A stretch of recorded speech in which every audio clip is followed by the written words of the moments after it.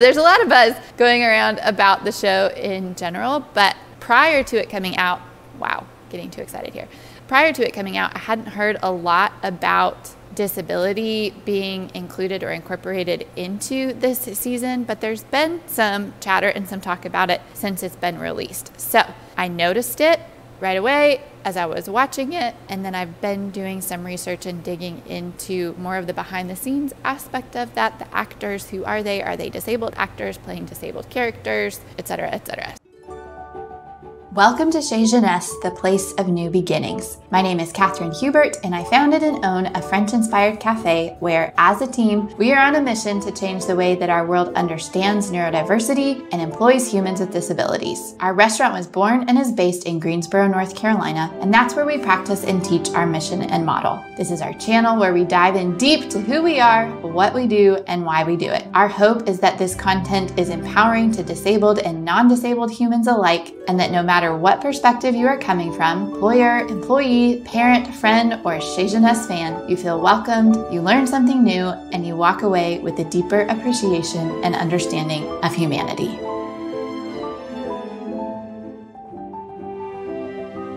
Hey everybody, welcome back. I'm so glad you're here. I was going to say, it's great to see you, but I can't physically see you. It's great to feel your presence. Thanks for being here. I am going to be talking today about disability representation on Bridgerton, this latest season, season 3. This video is dropping the day before the last half of season 3 comes out, so that's very exciting, and we will potentially have more to talk about. I'm sure we'll have more to talk about after the last half drops, but we're going to talk about the disability representation that's reflected in the first 4 episodes, breaking that down into 3 different parts today. So first, we're going to talk about British Sign Language and deaf actors being portrayed on television. I don't know why I just stated that as television, being portrayed on season 3 of Bridgerton on Netflix. The second thing that we're going to be talking about is a human in a wheelchair being part of this show. And then the last piece is that we're going to be talking about the speculation that 2 of the characters may be autistic. So those are the 3 things that we're going to cover today. If I missed any, if there are any that you noted that I have not, please put those down in the comments below, and we're going to get started. Bridgerton. I don't need to introduce it. You know what it is. If you're here watching this video, you definitely know what it is. There's a good chance you know more about the show than I do. But I did start watching it back when it first released, 2020, pandemic. We were all super thirsty for a lot of different things. So season 1 fulfilled many different needs and captured the attention and the hearts of many, many people, myself included. Season 2 came out last year, maybe? I'm losing track of time. Or maybe the year before. The writers' strikes, I know, delayed the 3rd season, which has just come out this past month. And there's been a lot of anticipation and eagerness around that. And something that wasn't, there's a lot of buzz going around. A bee pun for anyone who watches Bridgerton. There's a lot of buzz going around about the show in general, but prior to it coming out, wow, getting too excited here.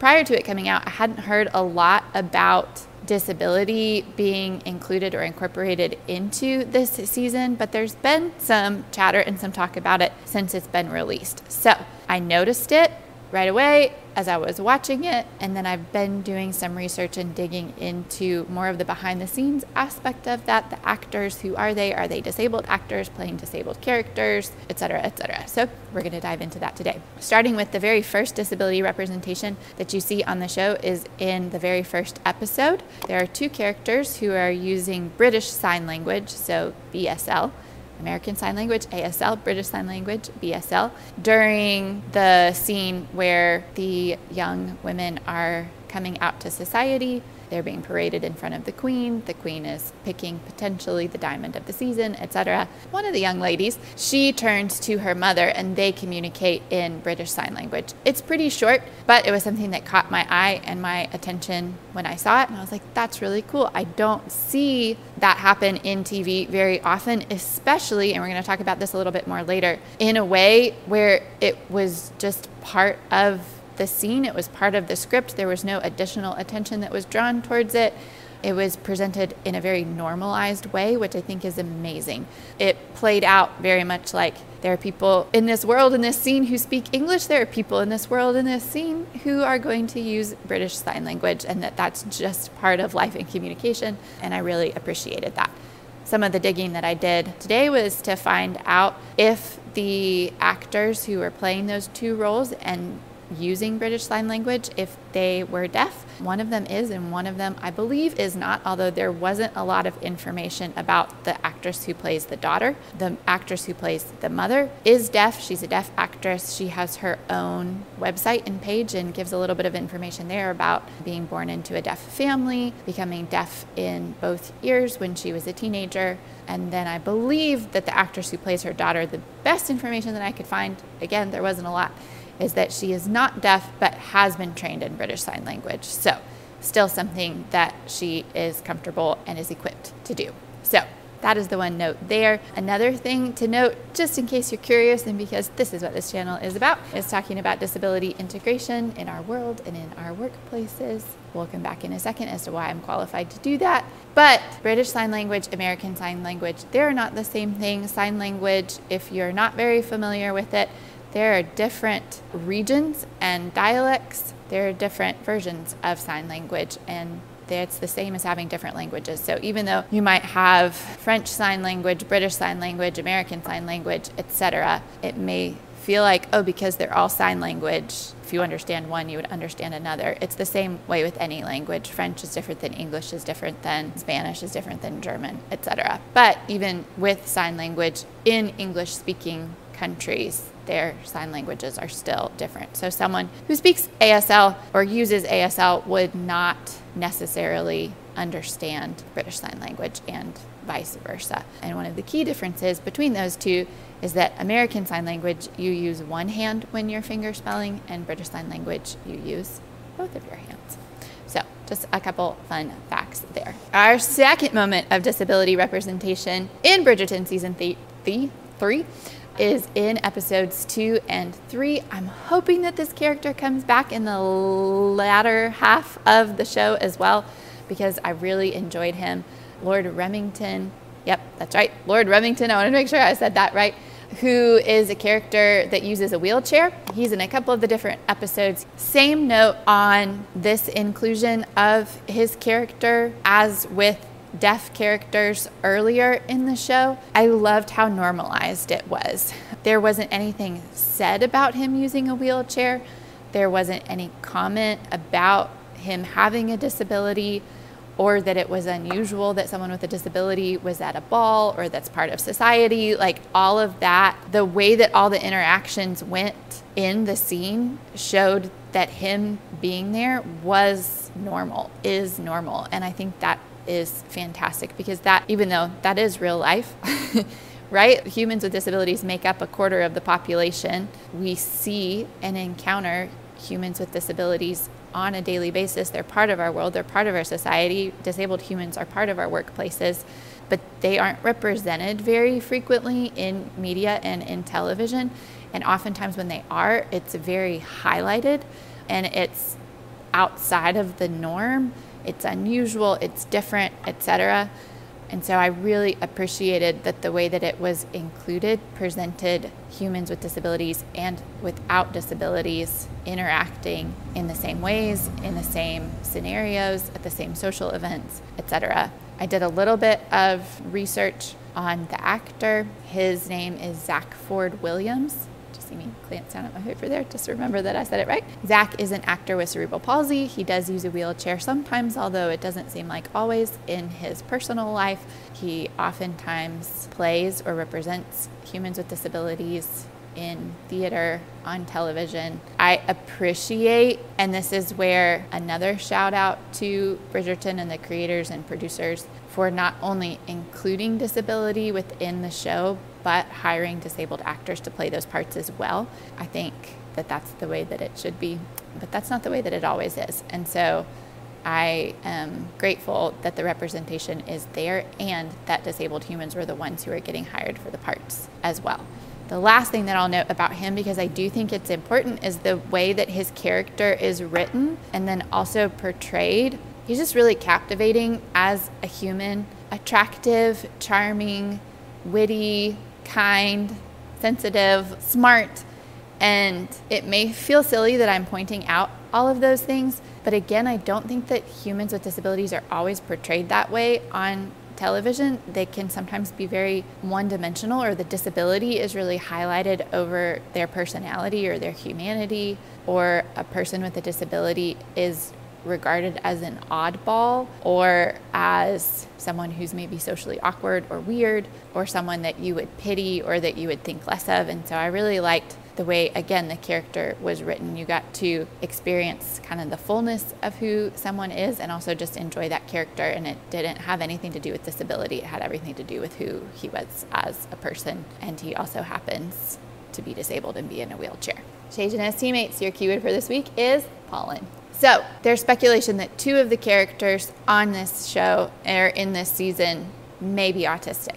This is speculative, so we're kind of going to talk a little bit about that from my perspective, but then also what other people on the internet are saying. Francesca, who's one of the Bridgertons, and then her love interest, John, I forget his last name. There's ideas and kind of talk going around that both of them may have autism. A lot of the reading that I was doing was describing it as being autistic coded, which wasn't actually an expression that I was familiar with. So I looked that one up. If you also were not familiar with this as a term, autistic coded or autistic coding is when a character is portrayed with autistic traits, but it's not expressly stated or verbally stated that they are autistic. So you may draw the conclusion that they are. A lot of times this is within autistic communities where autistic humans are rooting for that character and thinking or hoping that they are autistic and that that representation is there, but a diagnosis or disclosure isn't fully given around autism. That being said, with these 2 characters, Francesca Bridgerton and John Sterling, they're thought to both potentially have autism or be autistic, depending on if we're using person first or identity first language here. We'll start with my perspective. I did not necessarily pick up on that with Francesca. I thought potentially with the way that John was played and portrayed that he could be autistic. And this is where I feel like things get a little bit of a gray area for me. I would love for these characters to be autistic and for autistic representation to be part of the show, and again, done in a very normalized way. I do think that there is a difference between autistic humans watching TV and picking up on autistic coding and being like, I'm speculating or I'm guessing that that character might be autistic, versus a non-autistic human doing the same thing. And a lot of the comments that I was reading online, I was like, I'm not sure if this is coming from the perspective of someone with autism or not, because that's not clear necessarily in just a Twitter thread or an X thread and, or an Instagram snippet. But a lot of the things that people were picking up on as autistic traits, I do think fall under stereotypical autistic traits. That's where I think it can get a little bit dicey, especially with non-autistic humans doing that speculation, is that it can fall into very narrow categories, and that doesn't always apply to every person with autism. And I see this a lot when we do workshops here, that there has started to become more awareness and understanding around autism as a culture and a society, but I think that that understanding is still pretty narrow, and a lot of times autistic humans still get pretty pigeonholed in terms of what autism looks like or how it presents, and it's going to present very differently in every human because every human is different. So stating things like there seems to be a lack of interest in social engagements, prefer to sit quietly instead of engage in conversation, fascination with music, abruptly walking away from a conversation, things like that being cited as, oh, these are signs of autism. They could be, they also could not be. So that's where I feel a little bit torn between the pro, like, yes, I want the representation, and yes, I think it would be great if these characters were autistic, and that is something that's being portrayed and talked about on television. Like, I don't want that to be written out of anything, because autism representation is important. And also I think there's more nuance to it than what is necessarily being discussed on the internet right now. We can sometimes further a set of ideas or qualities around a disability by perpetuating the same ones over and over again and failing to see more of the nuance that could exist. So I have complicated feelings about it. If you also have complicated feelings about it, or if you don't, if you have very straight line feelings about it and you want to list those below, I'd be really interested to hear your thoughts. But those are mine. And as far as I can tell from doing research about the two actors, neither one of them are autistic, which feels like, based on the other casting choices in the show, that a deaf person is being played by a deaf actor, a person in a wheelchair is being played by a person with cerebral palsy who uses a wheelchair. Like, there's consistency in hiring people with disabilities to play those disabled roles. Whereas if Francesca and John are both autistic and meant to be portrayed that way, it feels likely that the producers and the directors would or could have hired autistic actors to play those parts to stay consistent or congruent with the representation that they'd already set and the inclusion that they'd already set. So that's a thought, but again, they're just my thoughts. This is really just sitting around chatting about the show, or an aspect of the show. Part of me was thinking as I was doing this video, I was like, there are so many things that we could be talking about this show. There are a lot of things that people are talking about this show, namely the carriage scene at the end of the 4th episode. And I was like, am I disappointed that I'm gonna come on and I'm gonna talk about inclusion instead of like the spicy romance? I was like, no, I'm not disappointed. But it also feels like we are just talking about one very specific thing here. There's obviously a lot more to the show and to the story that we could be talking about, but it's not necessarily what this channel is about. That being said, hi, my name's Catherine. I'm a disability integration coach. I meant to say that like way back towards the beginning and I totally forgot to. What does that mean though, and why do I do this work? I have spent the past 6 years starting and then sustaining a business, a restaurant called Chez Jeunesse in Greensboro, North Carolina. We have an integrated hiring model, so about 50% of our staff are disabled and 50% are non-disabled. And we are passionate as a team about changing the way that our world views and employs people with disabilities. This channel is one of the avenues where we do that. It is coming from the perspective of myself, who is a non-disabled person who has been tackling her bias around disability for my whole life, but have been doing that in a very concentrated way over the past 8 years, I think. I put that into practice on a daily basis through my work. I do a lot of observing, a lot of research, a lot of talking, a lot of internal processing. I'm fully immersed in the world and the realm of disability integration and what that actually looks like for disabled humans to belong in our world and in our work. So that's a little bit about who I am, why I talk about the things that I do. My hope is that if you have a disability or you don't, that you find value in this channel and that it provides a community and a space for people to engage in conversations or thinking that maybe they haven't otherwise or haven't necessarily felt safe to. So I do challenge us to think, I challenge myself to think, I challenge us to feel and to sit with our feelings and to be curious about them, but hopefully to do that in a way that is kind and that's compassionate and gentle. My goal is to break down barriers and to provide understanding and connection because I'm passionate about belonging and about humans, not just belonging because I think that as a human, you do have the inherent right of belonging in our world, but that you feel like you belong. And that's not always the same thing. And that's not always experienced. So that's what I am passionate about. That's why I am here. Why are you here? I would love to hear if you would like to drop that down in the comments below. I've already asked you to drop like a bajillion other things, but I do like to hear from you.